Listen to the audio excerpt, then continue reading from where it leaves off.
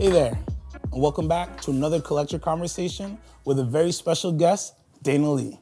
Thank you for coming by, Dana. Thanks for having me. Dana, for those of you who don't know, she's behind Tell the Time Watches.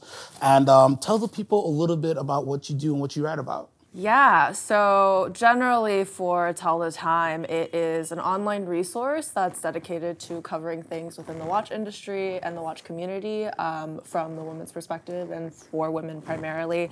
I started this about a year ago, which is kind of crazy to see how it's grown since then. Right. But obviously, I'm a collector and enthusiast first and foremost, and I just felt like at the time there weren't as many resources out there that were available for women who were interested in watches, and I didn't feel like there was a lot out there that spoke to how I thought about watches and just pieces in general as a collector. So, you know, I obviously love watches. That's why we're here today, and wanted to, you know, start that really as a creative outlet, but it's just blossomed since then. And so, you know, I hope for anyone who comes to the site, the account, the platform, whatever they're looking to gain from it, I just hope that they get to learn something, whether they're just starting out or they're, you know, super deep into their collection and they already know anything and everything about watches. Yeah, I think it's important to have, you know, the more perspectives, the better. And we met, it feels like yesterday, but I guess it's like a few, maybe 6-7 months ago now, right? And the first thing I noticed when I met about you, just such an interesting perspective, right? Because, you know, you love watches, and yes, you write, you know, with the intent to speak to a female audience, and people sometimes have in their head of like, you know, what does a female collector want? And diamonds, and, you know, it needs to be very dainty or feminine, but no, a female collector is just a female collector. They just love watches all the same. Maybe you can't wear 50 millimeter or something like that. Yeah. But that's really the only parameter, right? Beyond that, a female collector loves everything just the same as a male collector. And the way that you look at watches and talk about watches, I really love that as well. Yeah, for sure. Thank you. And I mean, you know, to your point too, there's, you know, when I first kind of started collecting, like there was a lot of talk about like a women's watch or like a watch made for women.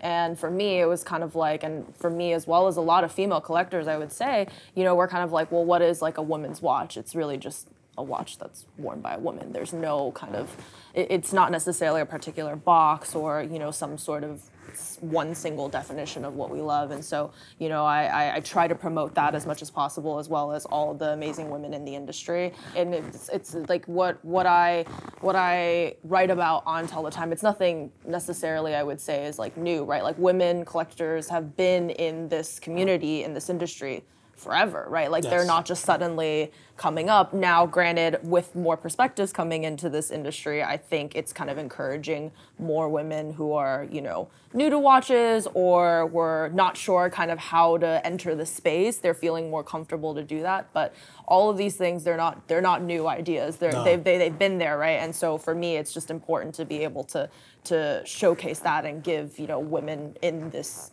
space the voice to share their stories, because they're super unique and have sometimes really amazing stories and perspectives to share. Oh, yeah, that's true. Amazing stories. And let's start out with a wrist check. I'll go first, and then actually, no, ladies first. What do you have? What's on the wrist today? So I have a vintage watch. It is a Rolex root beer GMT from the 1970s. It is the matte dial version with the nickel dial. This was my first kind of, you know, big girl purchase. I had been working for a couple of years when I got this watch, and, you know, had some money saved up, was doing well, and so I wanted to reward myself. And I always knew that kind of my first, you know, success marker purchase, whatever you want to call it, was going to be a watch, because I'd always just really loved watches.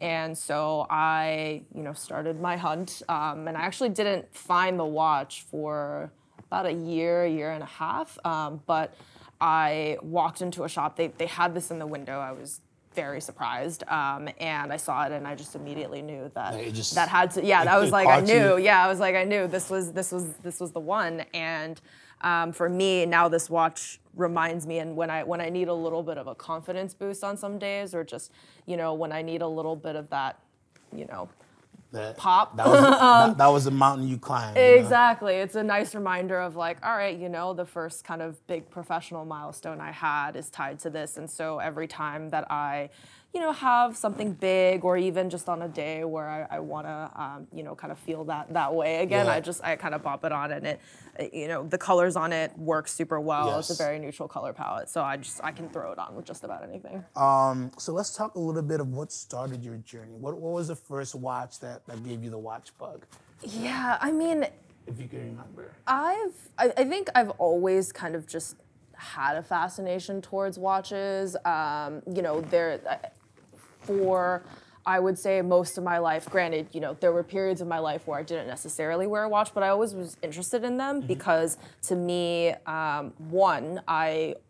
before I knew really specifics about watches, it was always just amazing to me to see how like something like this could be ticking with like no electricity. Yeah. I mean, like talking as simply as that, right? Like even when I was a kid, I was like, wow, like, how does this work? And so always kind of had that curiosity. And then you see some of these, gorgeous, really art pieces, for a lack of better words. And that just kind of always piqued my interest. But I first got used to wearing a watch, I'll say. And this kind of goes with one of the watches I brought. I had a Flick Flack when I was a kid.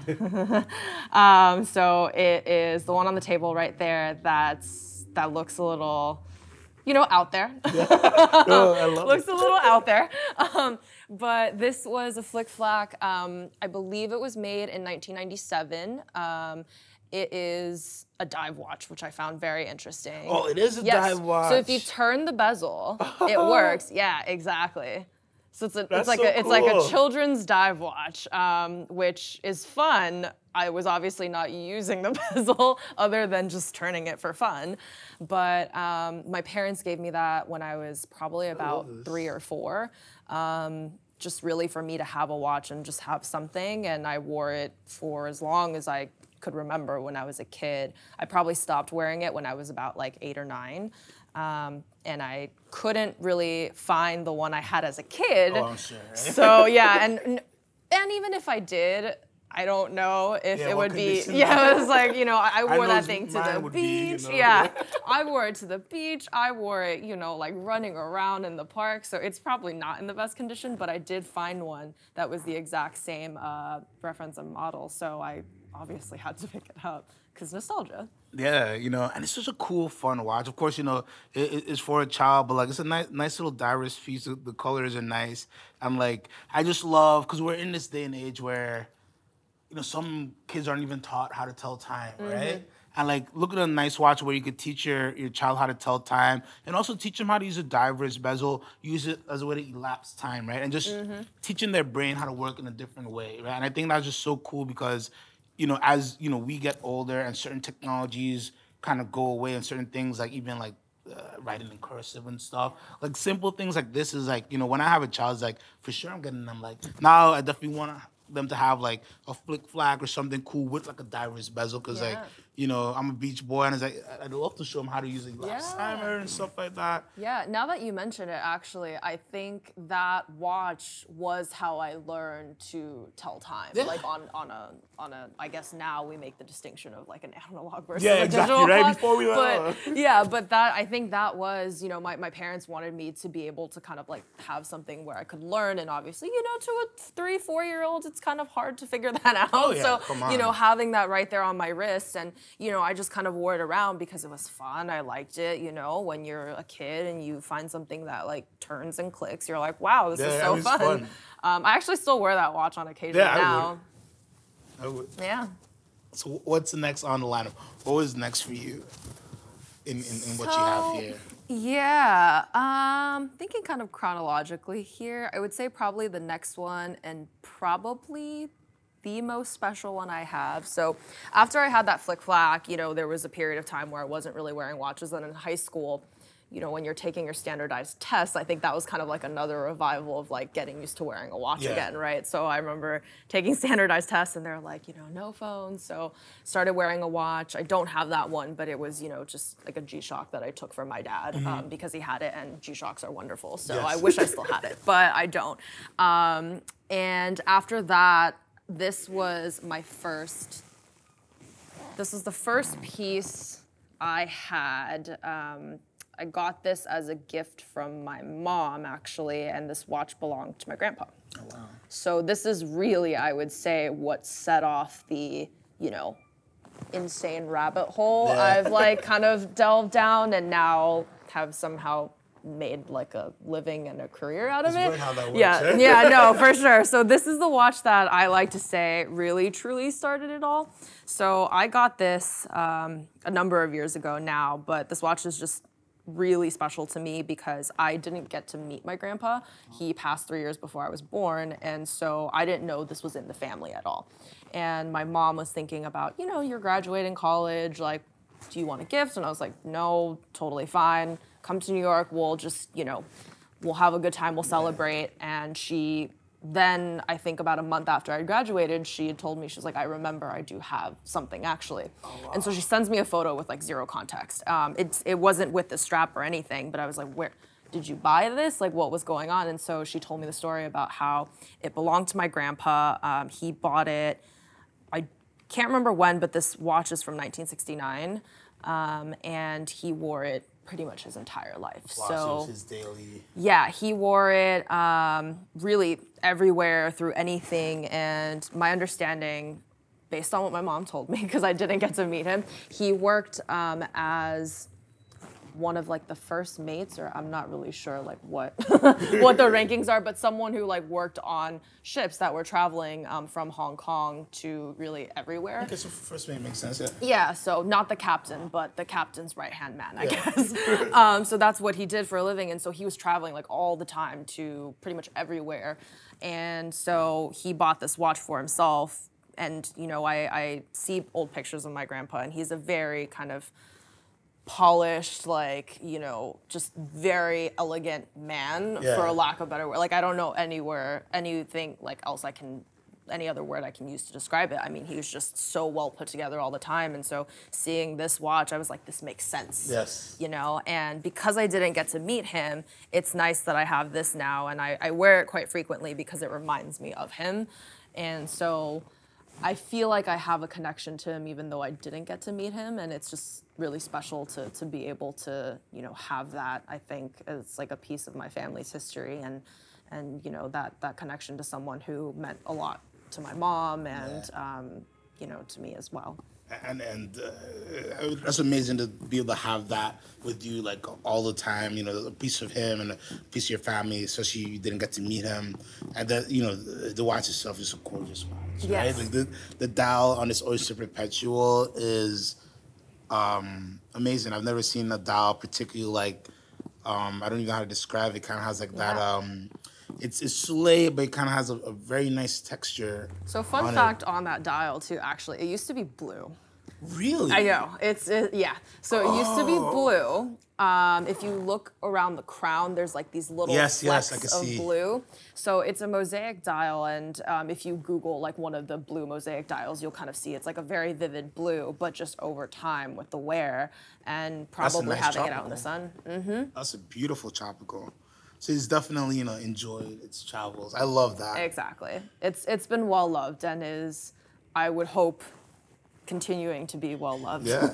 You see, that's what happens, when you wear your watches, they kind of love you back, and they kind of do some things, and they become very, very individual. Right. When you actually use them and you don't just keep them, locked up in your safe, but you actually like put your memories on them, put a little bit of sweat on them, sweat out a few straps and stretch out the bracelet and all that. And then you get a watch that you would never sell this watch, but you could never put a value on how beautiful this dial is right now. Like Rolex wish they could make a dial that looks like that today. Look at that. That's amazing. Yeah, and I mean, this, one of the reasons why I love, and you can kind of see I have a lot of vintage pieces here, but one of the reasons why I love it so much is because watches to me, they're inherently a very timeless object, right? When you buy a watch, you know that this isn't something that you're gonna, like a piece of clothing, for example, you might wear a year, maybe two, and then just kind of toss it, donate it, etc. Like this is something that you'll have for quite a number of years, and especially with vintage watches, I mean, that's transcended 2 generations. Yeah. Right now, like I'm the 3rd generation to have had it. So I just personally really love that, and not only wearing the watches, you know, kind of gives it that unique character, but it's like you're kind of adding to its story and like continuing a new chapter. So it's a very like emotional and poetic aspect to it, but that's like one of my favorite things about watches. And I do enjoy that about vintage as well, is that you could pick up a piece from the 60s and 50s, you could wind it right. I'm telling you, I'm looking at that dial right now, and like there are other really good, beautiful dials. But to know that that started out blue and it's here with me today, and it looks aqua green, all kind of crazy colors with a beautiful texture. You know what? You just don't get that from other items very much. So. For sure. What's next? Tell me about this beautiful gold piece you have there. Oh, this one right here. Yeah. So this is a nice kind of continuation from the watch that I had previously.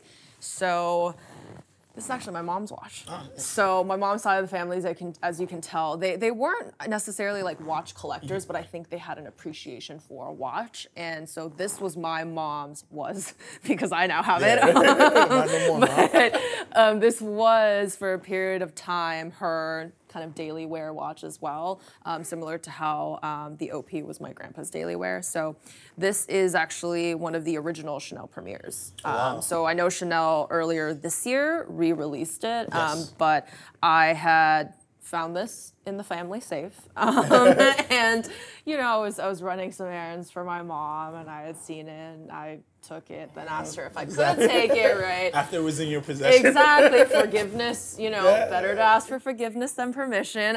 But, you know, I mean, she hadn't worn it in over 20 years. Oh, so then, you know, it needs some love, you know? I think it was, you know, up for grabs, like at that point. At least that's what I told myself. But, so I had brought this in to have, you know, Chanel kind of clean it up and get a new battering in so it would be working. And I had asked, because I was curious, I was like, oh, do you know like when this was from? Because my mom didn't really remember, and they said, oh, it's actually from like '87 based on the serial number, which was the first year it was released. So I mean, you know, obviously an emotional connection to my mom. This is also very much my mom. Her style and everything just goes with this. She actually had it sized so this watch wears slightly loose, and same for me, it wears slightly loose, so it wears like a bracelet for me. Yeah. But I almost love that. Exactly. It's not fitted properly, but with the way this watch is designed, it almost just feels like a nice bracelet, like a nice jewelry. Yeah, it feels good. But it also, because of this, you know, the black and gold contrast here and the leather with the metal, it just feels really like easy and cool. Like it's like an effortlessly kind of cool look. At least that's how I feel when I put it on. And like it's so, watches from the 80s and 90s, man, they're just doing crazy things. You know what I mean? Look at this leather woven into gold. And there are other brands who've done leather with gold, but not in this way. Yeah. You know, where like, you know, it's part of the bracelet in the same sense. A beautiful faceted crystal up top. And it's just clean, it's elegant, but like audacious, right? Yeah. You know, for Chanel, it's a very audacious watch. Yeah, and I mean, that pretty much describes my mom. And I honestly think Chanel overall, their watchmaking is fairly underrated in my opinion. Yes. I mean, they've made some very serious watches, even with the latest release, but you know, their J12, they made a ceramic watch before ceramic became cool. Yes. And always and a good seller. mainstream. By the way, the J12 is like, you know, on the pre-owned side, we don't really buy much Chanel. J12 will always trade in a J12 because they always sell. Because it's a well-done watch. And like you said, they were kind of in ceramic before ceramic became super cool. Yeah. And then, again, they targeted the couple's watch really well. And where, like, ladies love J12, men actually love J12s too. And, like, the J12 Chrono did very well. And just a nice, fun ceramic. The black ceramic looked good. And then they did, like, the only watch editions are like half black, half white, and they just, again, they have fun with the watches, and now their serious watchmaking stuff is just like, oh wow, like know? Some of their skeleton watches are just, I mean, you almost wouldn't expect that out of Chanel, because when you think of Chanel, I think most people think like they're a fashion brand, like bags, you know, shoes, clothing, but they have some very serious pieces. Yes. Yeah. Now let's talk about the biggest watch here, which would be this beautiful piece in the center. I know I said the ladies don't like big watches, but this might prove me a little bit wrong. It's not huge, but it's a different shape. So tell us a little about this one. That one is funky, to say the least. It's very funky. So, I mean, when you look at this watch, it just screams 70s. Yes. Because it is from the 70s. But it is a Pierre Cardin watch that was actually made by JLC. So it was obviously designed to be a fashion watch. Pierre Cardin is a French fashion designer, and in the 70s, you know, they created this futuristic, you know, space age collection, and watches were a part of that. So this was kind of the brainchild of that. There's a bunch of different variations from that collection. This just happens to be my favorite. So I didn't really see it often. Oh, it's mechanical. Yes, and it's mechanical. The movement is like the size of like a quarter, if that. If you look on the side, yeah, you can kind of see it. Maybe a dime, maybe a nickel. Yeah, but it's just fun. It's my fun watch for sure, but something about it also wears incredibly comfortable. I know it doesn't look comfortable, but when you put it on, I mean, it just wears comfortable. Well, exactly, because the watch itself isn't like, how they built it is not the largest watch like on the wrist, and the strap is just like a big strap that's very, very pliable. Oh yeah. So I could see it being like very wearable, honestly, and very 70s, very funky. And the fact that there's a JLC inside makes it such a watch guy, watch girl's watch, a watch person's watch, right? Mm-hmm. And how about JLC just powering everything cool? You know? Right. I mean, JLC is one of the, I mean, they just have done so many great things for the watch industry, period, yes. Right? So many movements, so many brands, designs, like almost wouldn't exist if it weren't for some of their contributions. Yes, yes. So I'm a big fan, and when I found out about this particular collaboration, I was like, this is really cool. I want one. And it took me a while to track it down because I had seen it, you know, with when we think about watches and this whole industry kind of going through a shift, right? Like I found that watch and I knew it existed because of social media. Yes. And so I had seen it, you know, on some collector's page, loved it, and I was like, I need to find this. And then last year, through, you know, everything working out, kind of like all the forces out there kind of aligning. It really, I mean, really, truly, I had seen it on, there was this one dealer from France that I followed, and she's this really awesome vintage dealer, and I saw the watch and I was like, that's really cool. Is this yours? And she's like, no, it's for sale. So, I mean, the rest is history from there. Yeah. No, it's, I love that. You know, sometimes it's meant to be, I know, find them, and like this and Chanel are great examples of like, you can find such cool and fun watches if you just look back a little bit. And it's hard to find like, you know, catalogs or advertisements of that time, but you know, thankfully we have Instagram now, and if you can, you know, find the right people to follow, you know, you'll see a picture, and you gotta hunt a little bit, and it'll take a year or so to find it, but you'll get a piece that like nobody else will have, and you can wear this like in a room full of watch nerds. And like, hey, it's a JLC movement, you know, can't talk smart. Yeah, I mean, it's so funny whenever I do wear that to an event or some sort of meetup, because people are like, what is that? Yeah. Like, what is that on your wrist? And then, you know, once I explain, like, they're very intrigued because they're like, is this like, this is a watch clearly, but like, it's angular, it's got, and I just like love how playful the design is because, you know, it goes outside of the traditional shape for a watch, and, you know, it just feels funky. All right, so last but not least, let's talk about the most vivid dial here, which would be the newest pickup that you have.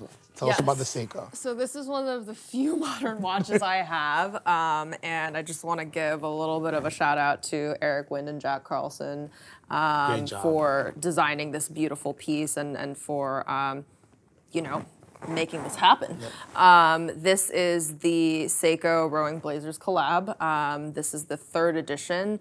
Honestly, I'm one of my favorites because I'm very biased and I love purple. Yeah, it's great purple. And I mean, I've written a whole article on purple watches, so as you can see, like I really do love purple. But one of the reasons why I love the color so much is it's very, not only is it vivid, like you mentioned, but you can really take that shade and go in so many different directions. Yes. And sure, that's applicable for blue, it's applicable for red, and a lot of the common colors out there. But I think this just has, and I say regal because I know purple is associated with kind of like that, like royal, but it's a very nice power color, a subtle power color. Exactly. Like it's less in your face than red, right? But you're there, you know? Right. You're there, but you're not, if that makes sense. Exactly. And I mean, it's just a beautiful color. But one of my favorite things about this watch is just kind of how the color combinations are designed, right? You have a little bit of that dark green for contrast. You have the yellow, which kind of almost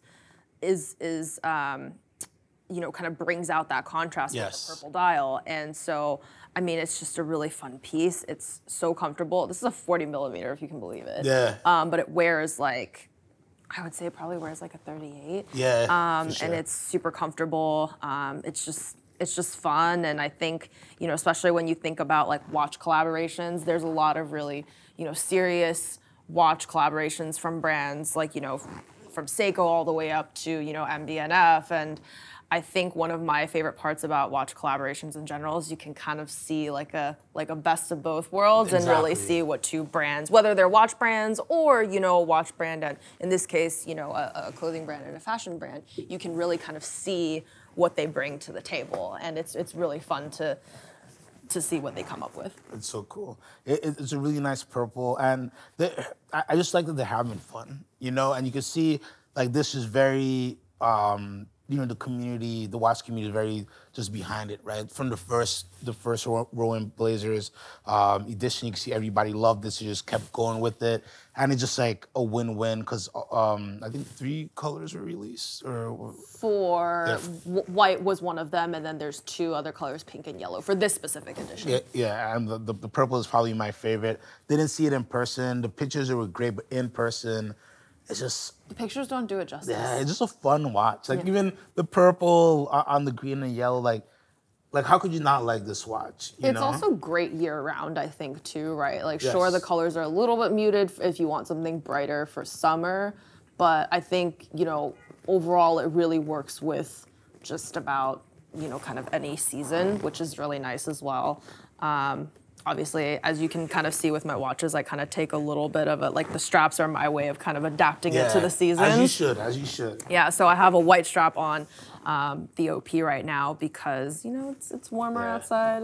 But like it's perfect, right? That OP, like when you brought it down the white strap and you know, I'm gonna change it back. I was like, oh, I love it on the white strap. Yeah. You know, I'm a big, I always talk about, you know, changing straps because we get so stuck on keeping the OEM strap on there. Let's keep the original strap on there. But it's like, why not? It's your watch. You paid for it. Right. You know what I mean? Like the brand isn't gonna spank you. Oh, why did you swap straps?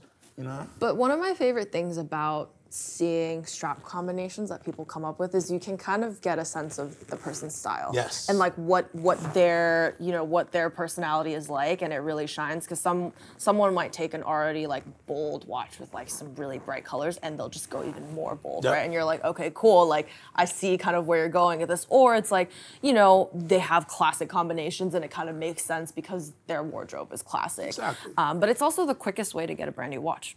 Right?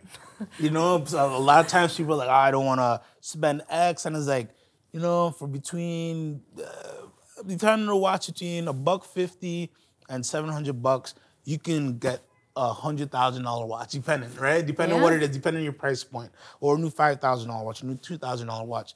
Just by changing the strap. And it changes the whole, how you wear it, how you feel about that, or your emotional value of that watch all of a sudden changes because you're like, wow, you know, and I've seen it time and time again where you have one watch and you keep it a certain way and you just change the strap and the person will just light up like they've never ever seen that watch before. And you can always keep the original strap, right? But I think, you know, from a brand's perspective, and this is just me speculating here, for a brand, you might want to create something that's more, you know, that's more universal for everyone, right? Yes. But if you do want to kind of take it up that next notch, it you know, you will want to be able to customize your straps, and that's why brands will offer that service, right? Like they wouldn't offer that if that wasn't something that people did. And so, you know, we talk about this a lot, but really, truly, I've definitely seen some watches where I'm okay with it when it, you know, is coming out of the case and I'm trying it on, I'm like, oh, okay, it feels sometimes. But then I see it on someone else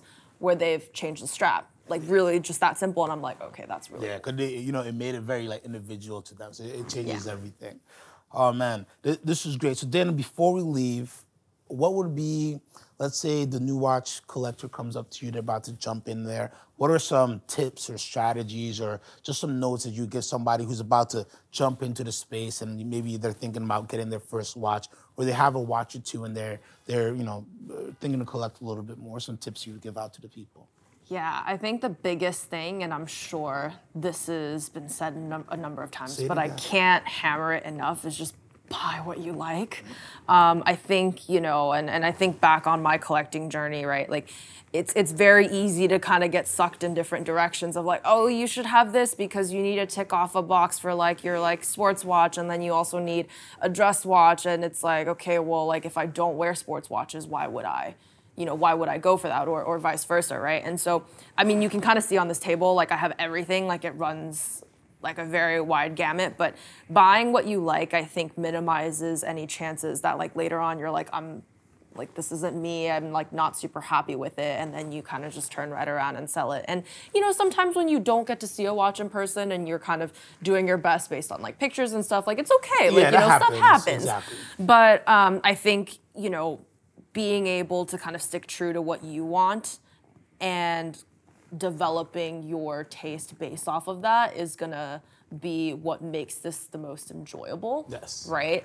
And to that effect as well, like, if you have your sight set on a specific piece and you want that, stick to that, right? Like, even if it is a higher value piece, right? Like, this was my first kind of like big purchase. And, I was looking at some other watches before I landed on this that, they were a little bit more accessible at the time, but I was like, you know what? No, I really wanted a root beer, and I knew that, and I knew it would take me the extra year or two to get that. But now looking back, I think whatever watch I would have gotten at that, I'm speculating, but really, I might not have been as happy as I would have been knowing that, like, I knew I wanted this root beer. So I think kind of like those two go a little bit hand in hand, is like buy what you like, but also be patient.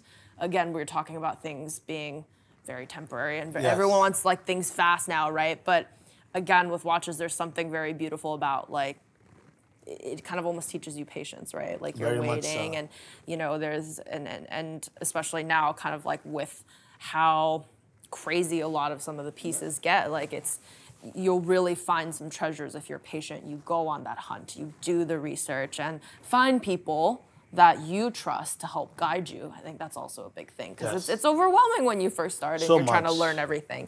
So I think for me, those are kind of like the two things that have stayed true and have been really kind of integral to my entire collecting journey.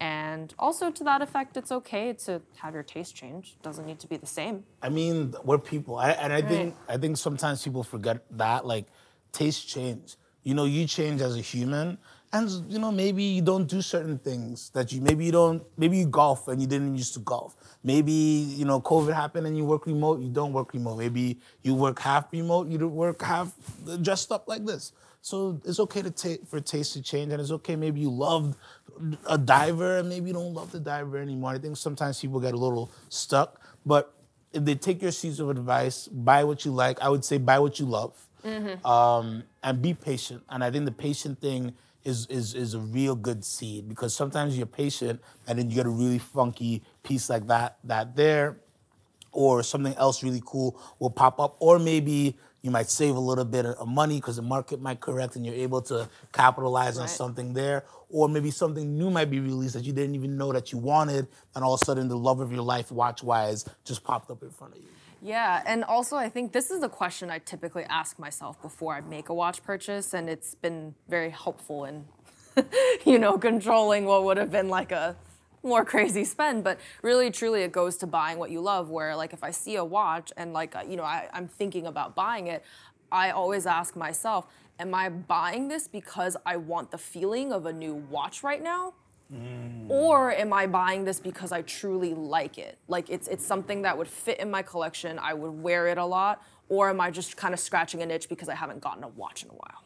Oh, that's a tough one. Yeah, so that is a question that I usually ask myself. Done that before. I mean, and a lot of times, like, you start out when you ask yourself a question, it's like, of course I like this watch. But when you really think about it and you start questioning yourself, like, what do I like about it? Like, are you gonna wear it in XYZ scenario? And I'm kind of like, I don't know. I don't think it might it might not work for me like that, then I'm realizing, okay, like it's, as much as I don't want to admit it, it's scratching an itch for like wanting something new, right? But it's not something that for me personally that I think makes sense for me at the time. And who knows, maybe a year from now, 2 years from now, a beautiful watch that I really will love will pop up. And that way I don't feel like, oh man, well, like, you know, I bought this one and now I have to, you know, like now my dream watch came up. So like, what do I do? So that's kind of one thing that has helped me with like figuring out what I actually love versus kind of like, oh, this is like this is nice, but would I actually own it? Yeah, I like that. Nothing wrong with a little bit of, I guess, self-reflection. I'm just asking, are you gonna use it? Are you gonna enjoy it? Why are you buying this? Because you're right, sometimes you just wanna pull the trigger on a new piece. Sometimes, you know, I think right now, especially you get offered things and you just wanna say yes because you're afraid you don't get offered that again. And I think that's a little bit of an issue that's happening where you're afraid to say no because you get offered something. And I think that's something a lot of people, you know, don't be afraid to say no. Just tell, you know, whoever, hey, not for me. I really appreciate that you're thinking of me, but not for me. I would love XXX, but just not this one. Yeah. But I don't want to be, you know, that person who take one off the market because it'll end up here. It'll end up with me, you know, as a secondary dealer, which it should end up in a good home, you know, if that makes sense. Right, and I think if you are going to someone who you have a good relationship with and someone who understands that, if anything, that's going to be better, right? Because they probably also have other clients who want this watch. And by you being very honest by saying this isn't going to work for me, that's okay, right? It's so again, it becomes a win-win. Exactly. So, you know, you patience, once again, like, you know, you're patient, you'll wait for the one that's right for you. And at the same time, you know, the person that works with you is going to understand that and they'll appreciate that you know, made that available for another client who that watch was something that they really, really wanted. Exactly. So I hope everybody will take these tips. Very good. Dana, this was awesome. Thank you so much for coming. Thank you. We have some really cool things in the pipe I think that people enjoy. And thank you so much for tuning in. We'll see you soon.